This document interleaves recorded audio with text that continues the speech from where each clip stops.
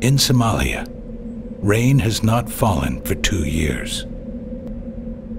By June 2011, the drought had reached catastrophic levels, with over 12 million people facing starvation in what was described as the worst human crisis in the world. It was reported that every 6 minutes, a child was dying. And more than 4 adults were starving to death every day in a land choked by famine and drought. By early August, hundreds of thousands of these thirsty and hungry people had swelled the refugee camps beyond their capacity. A Red Crescent volunteer called Mahmoud listened to the story of a refugee, Amna Ahmed Ajo. These are her words, as recorded by Mahmoud. I grew up in a beautiful village in Somalia, where the hooves of our animals danced in the dust.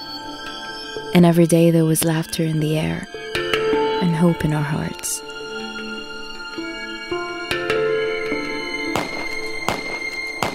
Then the war came.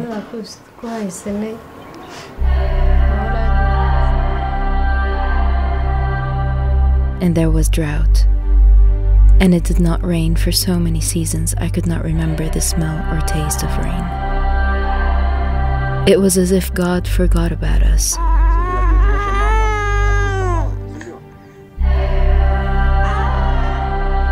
The wells had run dry.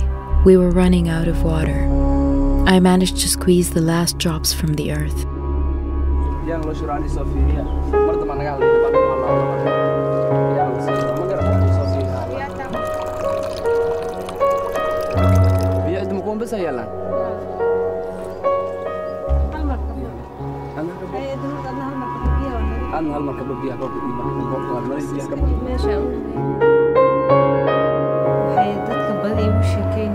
I heard stories that in the south there were wells that still had water. So I packed my bags and promised my children that life would be better.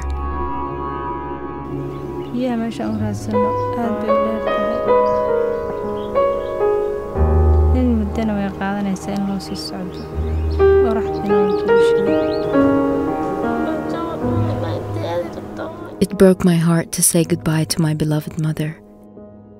I knew deep inside I would never see her again.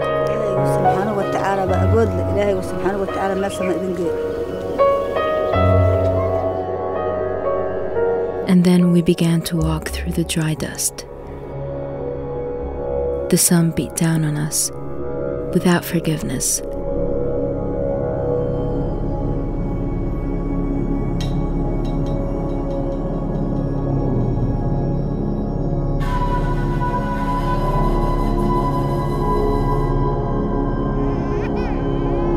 Our mouths were parched. The children started to cry. By the first day, we had drunk all our water supplies for the journey.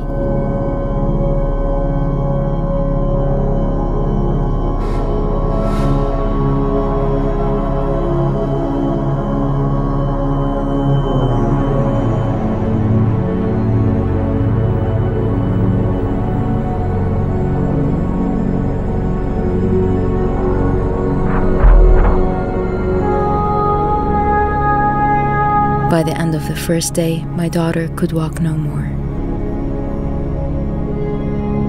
She had no strength to move.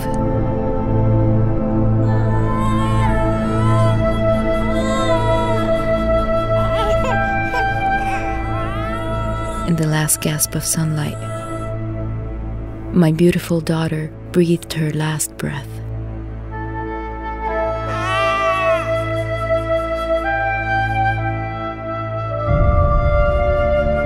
I buried her silently. I was numb, feeling a terrible pain that only a mother can feel. But I knew I had no time for grief. We had to move on, and I had to be courageous.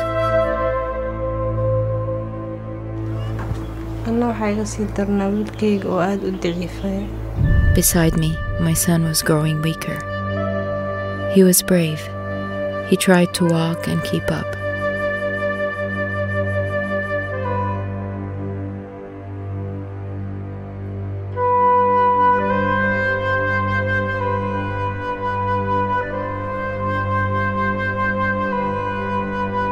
But he fell to the dry earth, and I knew he could walk no more.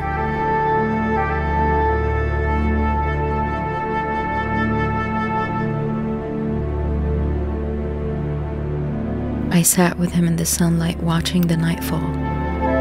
I knew he was going to die. I was powerless. I sang to him and stroked his hair. He was so brave, my oldest boy Yusuf.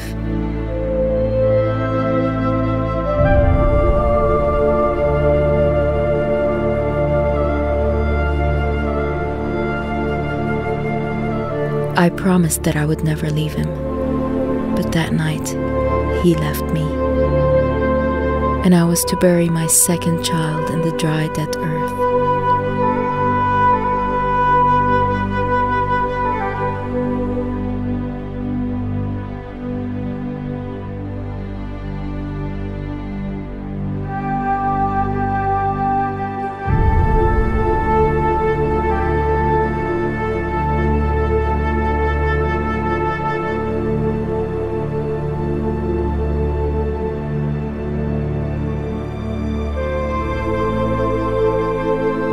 My heart was heavy. My feet were heavier.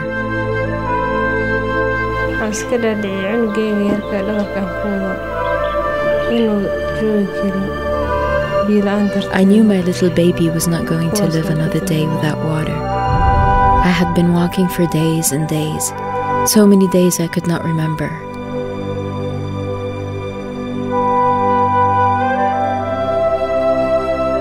Then I saw a hut. Inside there was a woman. She was weak from the famine.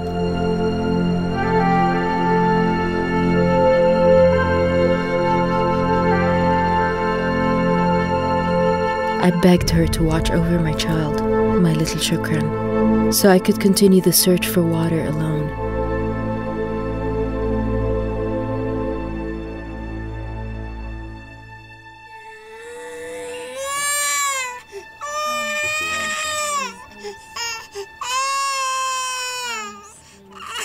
As I left the hut, I heard my baby crying, screaming for me.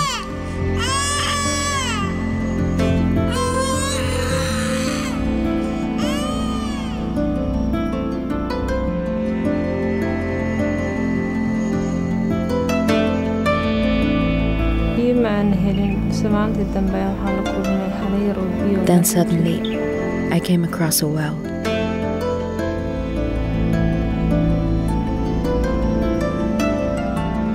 I filled my bottle desperately. I began the walk back to find my beloved son.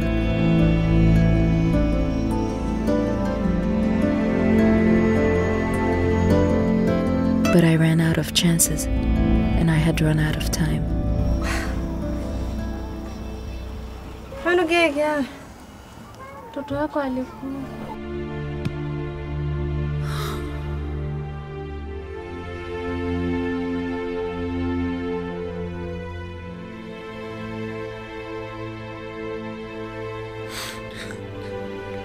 I found out that my son had died the day before. It was as if the heavens broke and I cried tears. Tears that ran down my face like rain that had never come to our land.